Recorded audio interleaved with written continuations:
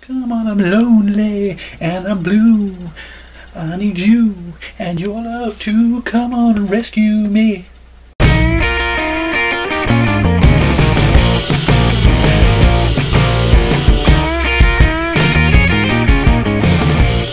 Greetings one and all, and welcome to Tom's Hit Parade. As you can tell by the words that magically appeared below me here just a second ago, I have a new feature of sorts on my channel. And I don't know how frequent or infrequent this feature is going to be, because its content depends on a stream of content that may be unpredictable in terms of how much I get, how frequently. But yes, the concept, the title is pretty much self-explanatory, Rescue Records, but let me give you a little context here. At House of Records, which is the store that I like to go to here locally in the Eugene-Springfield area, I usually go there 3 or 4 times a week. This was pre-pandemic, but lately I work at the office only 1 day a week, so it's only been 1 day a week that I get to go in there. But the people who bring in records and CDs and tapes to sell to the store, if the store doesn't want to take some of the stuff that they're trying to sell, and if the person doesn't want to take them to another store or to Goodwill or the trash or whatever, they'll just leave it behind at the store, and it goes onto a shelf that's right by the door as you're going out. And this is basically the freebie shelf. So yes, if you see something there that you like, you can take it home for free, and it doesn't cost you a dime.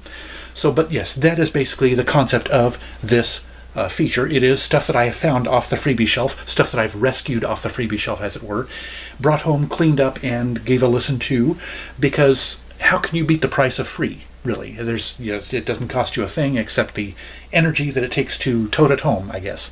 Sometimes I'll find nothing at all there on the freebie shelf, and that can happen for weeks at a time. Sometimes there'll be a little bit of stuff here, and sometimes there'll be a whole lot of stuff on that freebie shelf. And I've talked about these records and CDs that I've gotten for free in other videos, mainly my playlist videos, but I also did a video a couple of years ago that was a massive freebies finds video where I found a whole bunch of stuff. But yeah, I just thought it was a neat idea to kind of put these finds in their own video every month and just talk about them. And so yes, I clean the records and CDs up as best I can. I mean, tapes you really can't clean unless the outside shell is dirty. Hey everyone, yeah, the rest of the video was a little bit shorter than I was expecting it would be, so I thought I would just go ahead and interject this section in here to show you how I clean my records and my CDs just very briefly. As far as CDs go, it's very simple. If your CD has any marks on it, you guys probably already know this, microfiber cloth, and just fog it up with your breath and wipe it. And with CDs, remember, you wipe in a straight line from the center hub outward, not in a circular fashion, because that could cause scratches if your microfiber cloth has dust or grit on it. And if there are stubborn marks that you can't quite get off with just, fogging it up and breathing and wiping it, eyeglass cleaner, laser lens cleaner, things like that, that works just fine. And it does not damage your CDs. So that's pretty, a pretty simple procedure for CDs. But with records, which is the main attraction here, this is my Spin Clean record cleaning system. It's deceptively simple, honestly. It's a really simple system. One of the big reasons I bought it was made and assembled in the USA. I'm all in favor of that. But yes, basically what it is it's just a plastic basin like this. It's got a pair of rollers, just plain plastic rollers. And this thing can clean 12-inch, 10-inch, and 7-inch records, and it has slots for these rollers to fit all 3 sizes. And what I do is I put a, I don't know if you can see it, but I put a towel down here on the surface that I'm going to be cleaning records with, because it could get a little wet.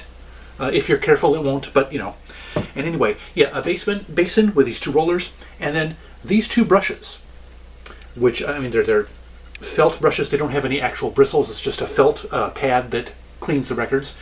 And these brushes go against each other in slots down here in the middle.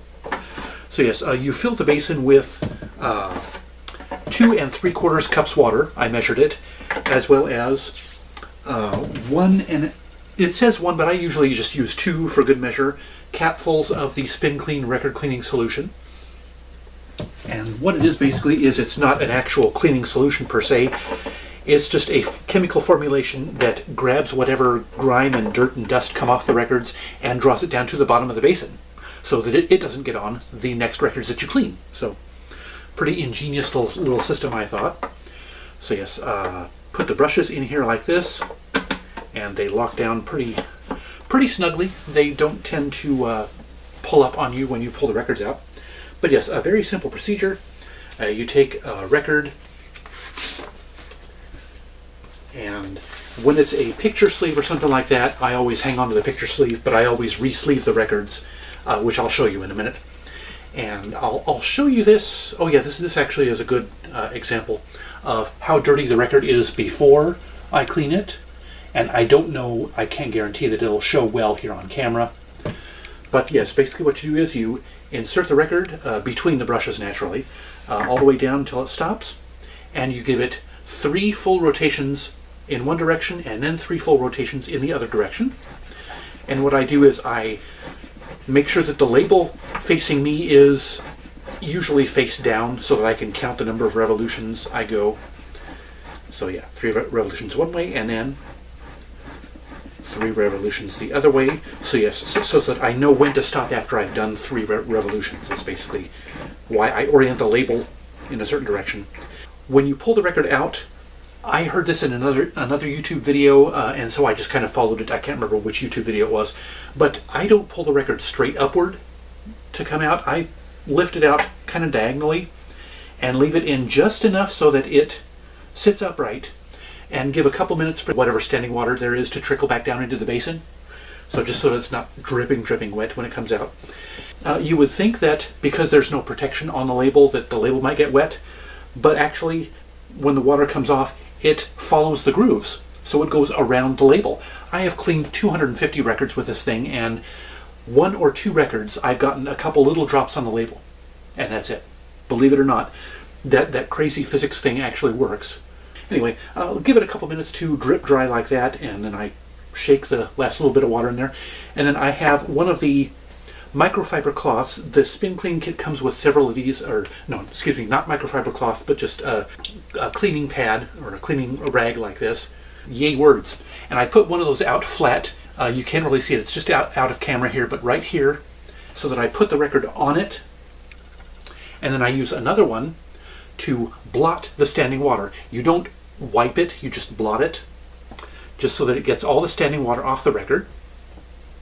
Like that. I do it one side and then flip it over and do the same thing with the other side. And then you'll notice I have this thing right here.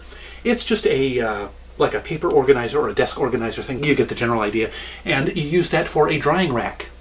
So you take the record and just set it in here like this, and you let the records dry for about 5 minutes, just to get the water that's on it, still on it, to evaporate. Give it about 5 minutes, maybe 10. So once I've cleaned, this thing will hold 5 records. So once I've cleaned 5 records, I get up, I go do something else for about 10 minutes, and then I come back, and I will show you what I do when I come back.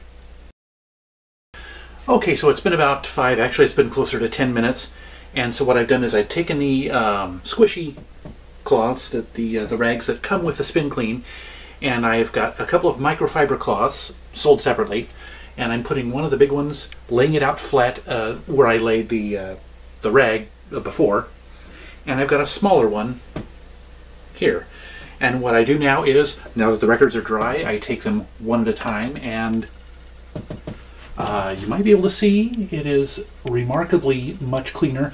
Now obviously it kind of goes without saying, if the records are kind of dull and the sheen on the records is gone from all the years of age, that obviously it won't polish the records at all, and of course any scratches or marks that are on the records already are not going to go anywhere. The Spin Clean just removes the dirt and the grime from on the surface, and 95–99% of it from in the grooves. So yes, the normal marks and stuff are still going to be there, but your records are going to sound a heck of a lot better, so much better. And so what I do is I lay the record down on the microfiber cloth and use the other microfiber cloth just to give it a quick wipe, just around one side and then the other, just a dust or hair or whatever might still be on there, just to get that stuff off. The lint, any lint that might be on there, do it like I did with blotting the records earlier. Do it one side, flip it over, do it on the other side. And then I always re-sleeve my records with just so that I can, partly so I can tell that these are records that I've cleaned. I've just got these 3 mil, or are they 4 mil? I can't remember. Poly sleeves. Slip them on the records like that, and go back into the jackets. And so yeah, that is basically how I clean my records. And yeah, you would probably be surprised at how much better they sound. And as I've said, I've cleaned 250 of them at least, not counting these, and I have not had a bad experience, bad results yet. I am extremely satisfied with this Spin Clean record care system. And yeah, the one filling of the thing, you can clean, they say up to 30 or 40 records, I think.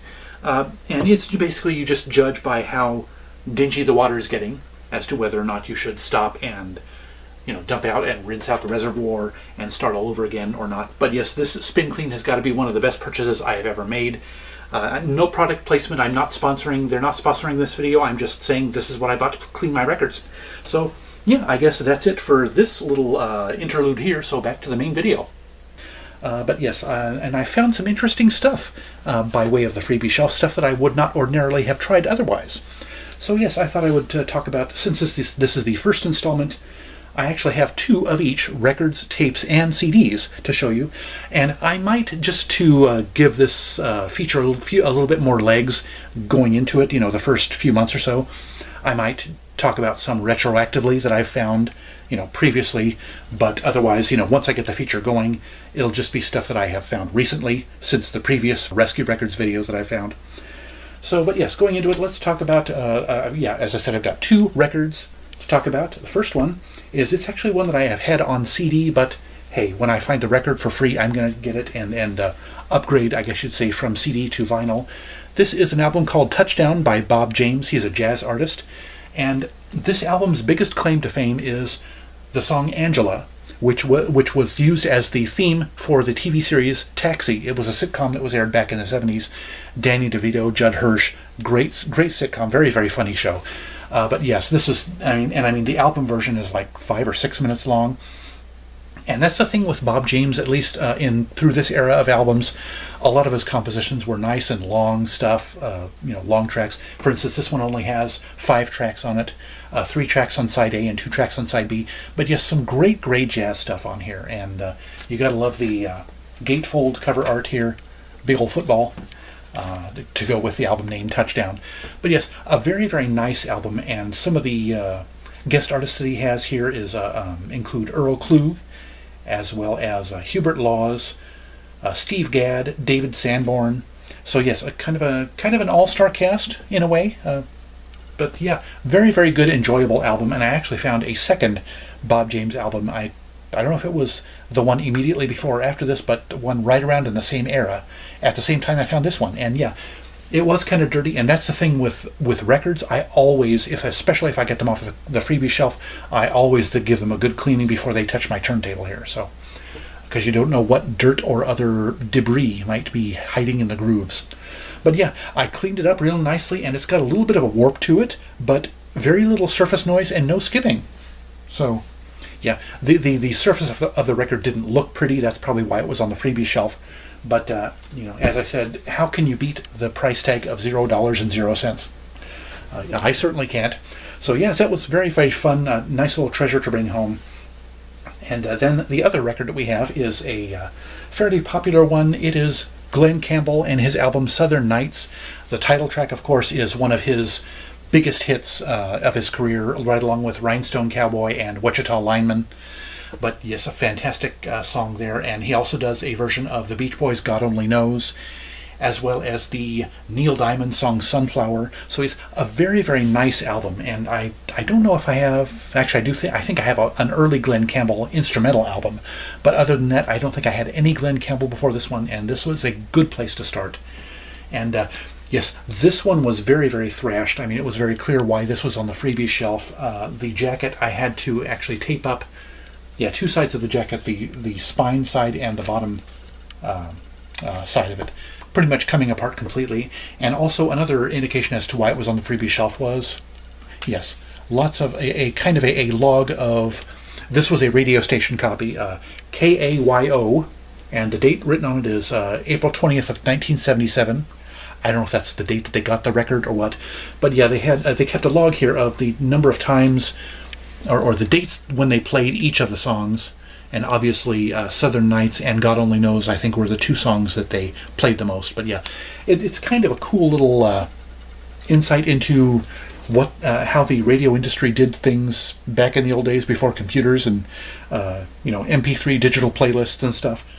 So yeah, kind of a nice little artifact. But yeah, this is just going to be a placeholder until I find a much better condition copy of it. The record itself plays just fine, a little bit of surface noise, and as I recall, no skipping. So again, a great find for the price of free. So yeah, great stuff. Now the two cassettes that I'm going to talk about today are not recent rescues, but they both have, each one has a significance to me in a different way. And plus I'm doing vinyl and CDs in this episode of Rescue Records, so why leave cassettes out of the fun? Give them a little shout out as well. Plus, like I said, I want to try and give this feature a little bit more legs, stretch it out by doing some retro rescues, in addition to the recent rescues that I find as well. So this first one I actually own it on vinyl. I bought that at a garage sale several years ago, and I also owned it on CD at one point. So this is an album I've owned on all three major formats at some point in my music owning history. And this one in question is Can't Slow Down by Lionel Richie, one of his most successful solo albums. It has Penny Lover as well as All Night Long, two of his biggest hits, and Hello, another one of his big hits, is on this album. A fantastic album from the 80s, great stuff here. And yeah, this was on the freebie shelf at House of Records. And this next one has probably an even bigger significance, I guess you'd say, because not only was it on the freebie shelf at the same time as the cassette deck was that I brought home and cleaned up and am now currently using, but this was the first tape that I put into the deck to test it after I'd cleaned it and fixed it up. And this is an album called Pata Pata by Dorothy Mazuka. She's an African artist, and I had never heard of her before, and put this on, and this was the tape that really blew me away at how good a cassette deck can sound. So yes, this has some real significance to me, and yeah, just a lot of fun, jubilant African music in here. I'm kind of surprised I haven't dived more deeply into the genre just in these last few months since I played this tape. When I'm in the mood for it, I do like world music, and this is some of the most likable world music I have ever come across, in my opinion. But yeah, Dorothy Mazuka, if you are not familiar with her, check her out if you'd like to broaden your music with world music stuff. Give it a try, definitely. And then we come down to the two CDs that I found very recently. These were recent finds on the freebie shelf at House of Records. First one was, sad to say, was very underwhelming, did not care much for it. It is Breakout by Miley Cyrus. This was her first true solo album. The one that she did before this was kind of a half and half with her TV alter ego, Hannah Montana. Half Hannah Montana, half Miley Cyrus. This one was all Miley Cyrus. And I mean, her singing was fine. It was very good. I mean, she's a talented singer. It's just that the lyrical content was pretty pedestrian, I guess you'd say. Very teenage stuff, And a far cry from her two most recent albums, which I do enjoy. Plastic Hearts, her most recent one, as well as Younger Now. Is that the name of the one before that? I like those albums. So yeah, she has definitely grown as an artist. So that's a positive thing. But yes, this one, sad to say, was pretty underwhelming. It's about, crushes and breakups and teenage life. She does do a cover of Girls Just Want to Have Fun, which was pretty good. The Cyndi Lauper classic, but not all that great an album. I will be trading it in or putting it in the Goodwill section or whatever, or if anybody out there wants it, I can mail it to you if you want. But the other one actually was a surprise, very pleasant surprise. I think I had heard of this group before. I'm not positive, but yeah, Snake River Conspiracy.